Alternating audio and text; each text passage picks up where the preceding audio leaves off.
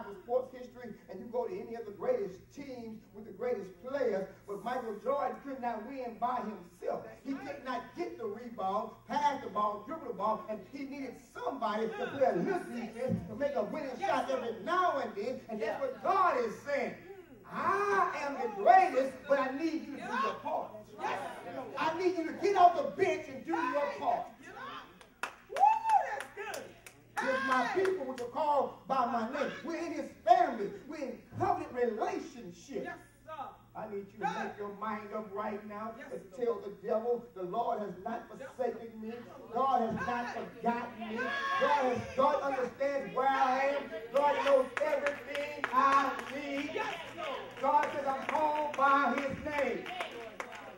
So whatever they call God or call Jesus, they have to call me. And every time I read my Bible, I see Jesus being victorious. Therefore, my people are called by my name. I am victorious. Don't care what it looks like. I am victorious.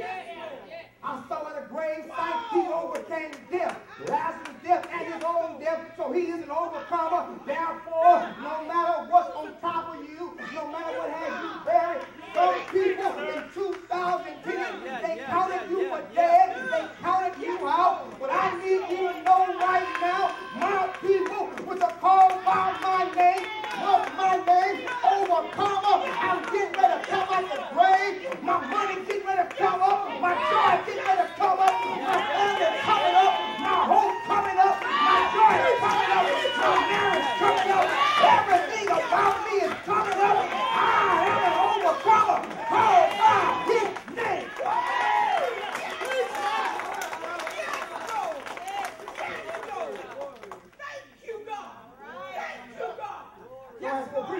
I don't feel it right now. I don't feel like an overcomer right now. I don't feel victorious right now. If I tell the truth, I kind of feel like God has left me hanging on the cross. Yeah. Yes, Lord. Come on and pray. A real parent understands sometimes the best love is tough love, but it's still love. Yeah. And God keeps bailing you out of all your mess. You will never mature and learn a lesson. So God has some of us on the cross, not because he's forsaken us, but he's trying to build our strength, our power, and our integrity. He's trying to put us in a position where we know when all chips on the line, we can depend on him and trust him. And sometimes he'll leave you hanging till you learn the lesson.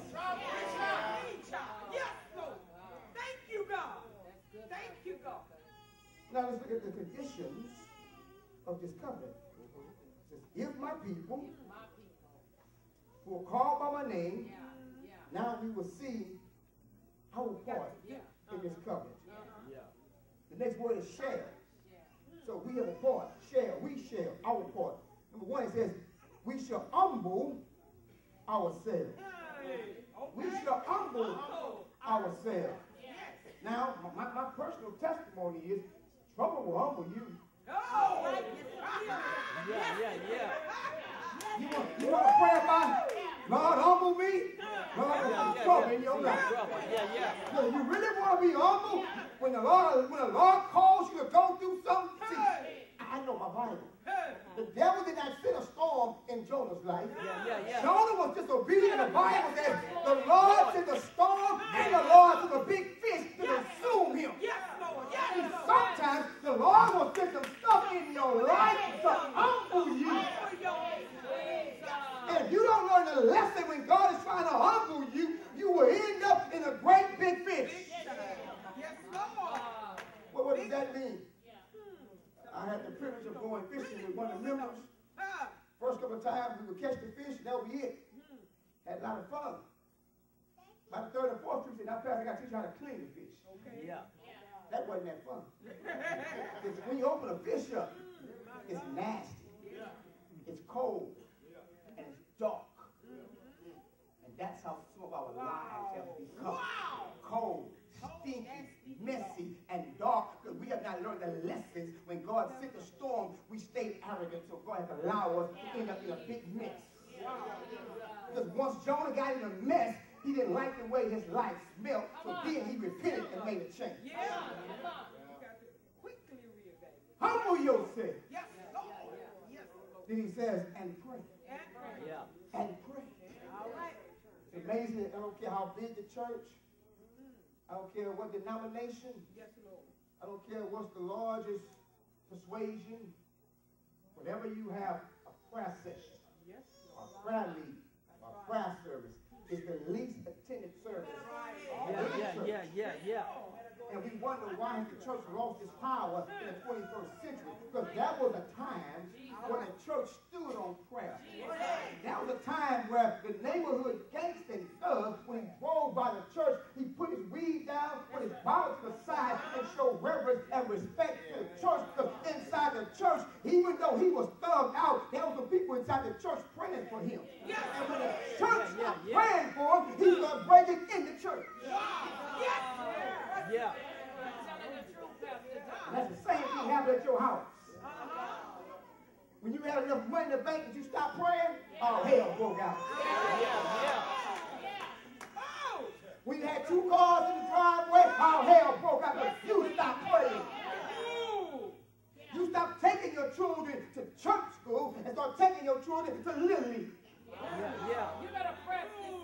And you can't find a bigger sports fanatic than me, but when you put more value on sports and on Christianity and religion and teaching your children the word of God, I promise you, you will call me to go to court with them, or you will call me to bury them at an early age because the foundation is not right. I need every child to know how to pray.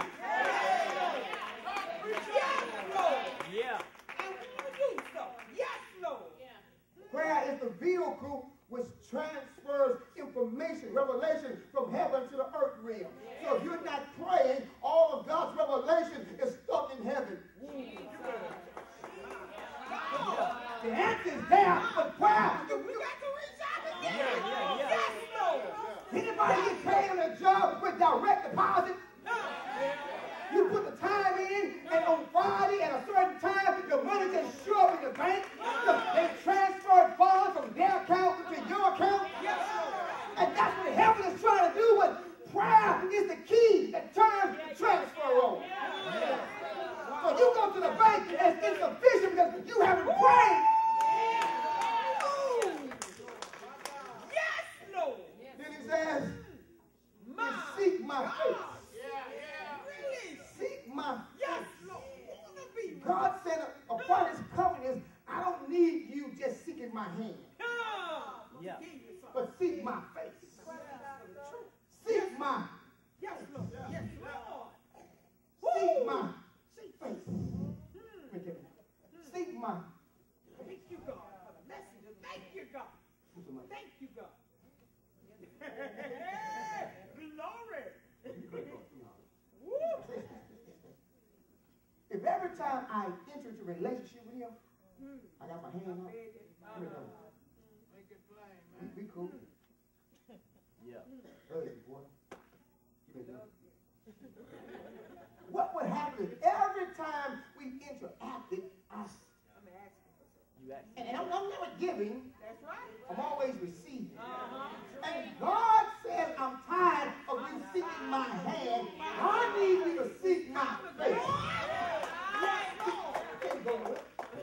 There are times when him and I have been quality time communicating together, worshiping together, and fellowshipping together with no change of currency. I'm not giving him anything. He's not giving me anything. We're just enjoying being each other's presence.